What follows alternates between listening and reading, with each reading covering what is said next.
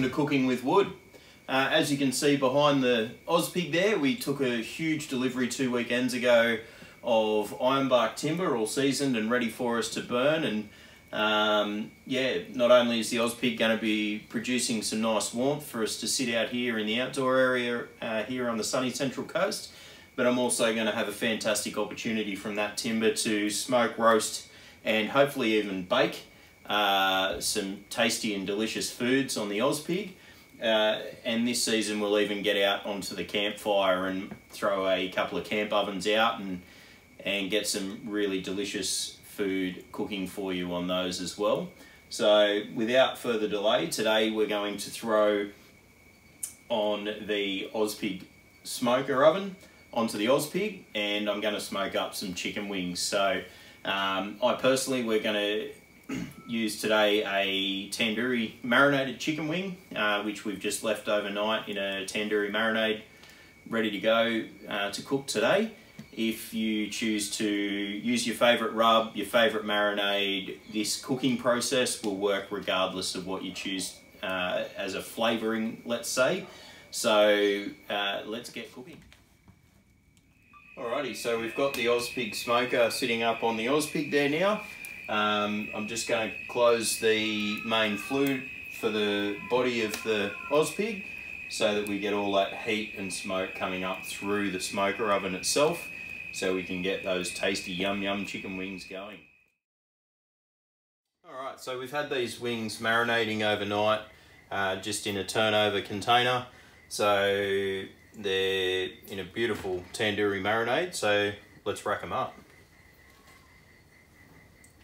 Now, a good little tip when you're racking, just make sure that you leave a little bit of space around each one. You don't want to pack them in jam and tight and then have no space for the marinade to be able to breathe, because you want some of that smokiness out of the smoker to come through these wings as well.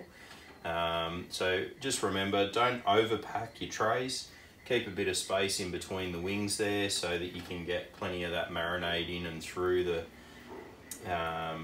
is already through the meat. So we want to make sure that the smoking process has plenty of opportunity to get around the chicken and give us a nice smoky taste to that meat. So first rack, we'll throw that straight in the smoker. A bit hot.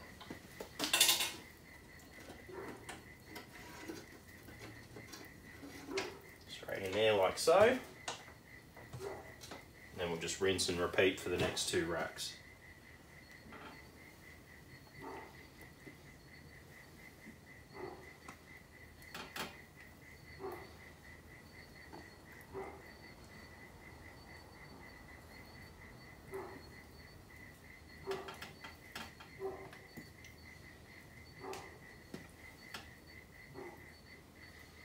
Alright, that's rack number 2.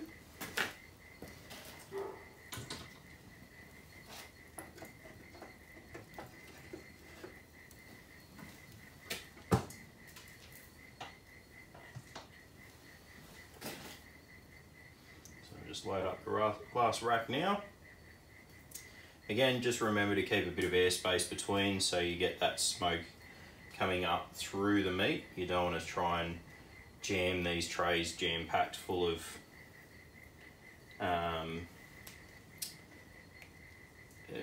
chicken to then not be able to take advantage of that nice smokiness you're going to get out of putting it in a smoker oven as opposed to just taking them inside in the kitchen.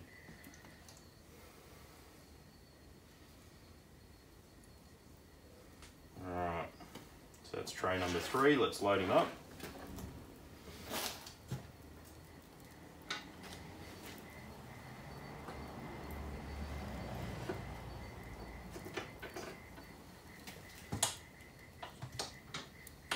Alright, so they're now loaded in the smoker. We're sitting at about 120 degrees Celsius, and we'll continue to keep that temperature for about the next 40 minutes to an hour. I do have a steam tray in the bottom of the smoker oven. Just helps to stop some of the build up and flame up from being in a over flame smoker. So it's not always necessity in a offset smoker, etc. but certainly in this type of smoker design you do want to have. Alright ladies and gents, so just while the wings are in the smoker there, I thought I'd show you this really cool little bit of gear here. All aluminium construction, and it runs on a Peltier device to run a fan. So it's what they call a heater fan, very popular in Europe. So this little fella actually will generate air movement over your fireplace when it gets heated from underneath. So you can see one there running at the moment. Now there's no cords, no batteries, anything. It literally powers off your fireplace. Really, really good in these little pot belly type stoves if you're just running it as a heater with the lid shut and trying to vent away the smoke and exhaust out of your fire, because this little unit will allow you to push more of the heat out and around into a larger area. Absolutely brilliant. They don't retail all that much in a lot of shops around. I personally run two, one sits on the side and one up on the hot plate. If it gets really cold, both will be on the hot plate, as you probably saw in the start of this video. So check them out, they're really cool. A lot of different retailers sell them, but it's just called a fireplace fan. Alright folks, so we've had those chicken wings in for about half hour, still sitting at 120 degrees in the smoker oven. So just want to crack this open, check how they're going, and let's have a look. So as you can see, chicken's coming along nicely, and plenty of water still in the steamer tray down the bottom, so no need to top that up yet. I'm getting nice amounts of steam coming up through that, being a bit of a simmer, so that'll steam through that chicken and make it just absolutely tender and moist when we get to the end of the cook, because everybody loves a moist wing, right? Alright, so let's get cooking.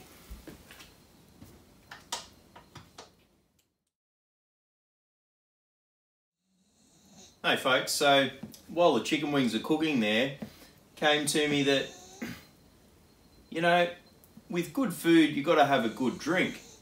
And I thought, well, I like to try new things, and what better way to find out what else there is to try. I love my beers. Tonight I'm sipping down a pale ale.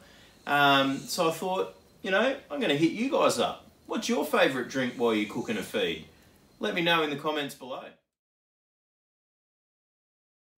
Alright, so we're a bit over an hour and a half into the cook, and going to check these wings and see how they're going.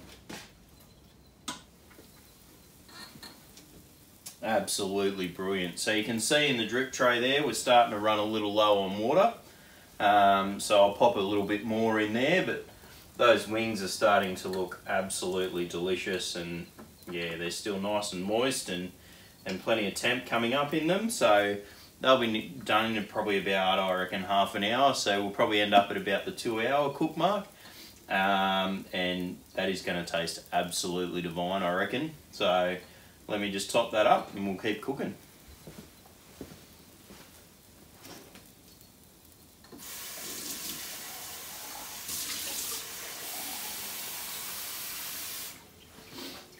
Alright, so about another cup of water should be plenty for this cook, with half an hour left to go.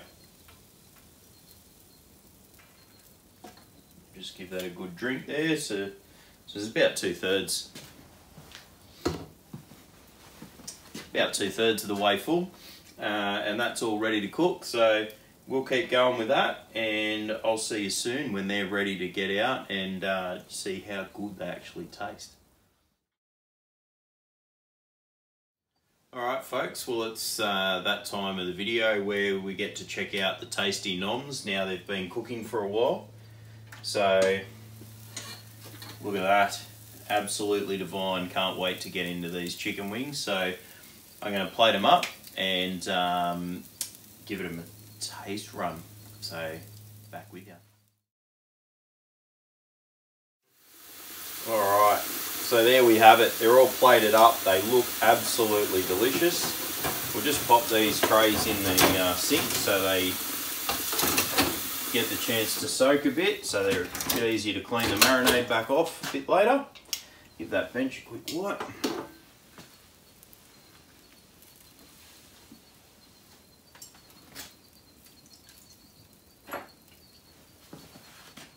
And there we have it. Nice big plate ready to serve up for dinner tonight. So I guess the last thing to do, and look, it's a chef's privilege, you got to try one before you sell it to the rest of the team, right? So grab one here and I'll just make sure they're okay, It's hot, but so tasty. Thanks to that smoker, keeping the water tray in the bottom. Absolutely beautiful, nice and moist chicken wings. They pull away from the bone. Look at this. Clean bone, beautiful.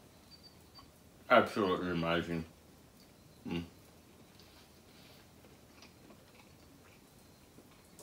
Like I said, they're hot, but they taste great. They are absolutely cooked to perfection. So there you go, folks.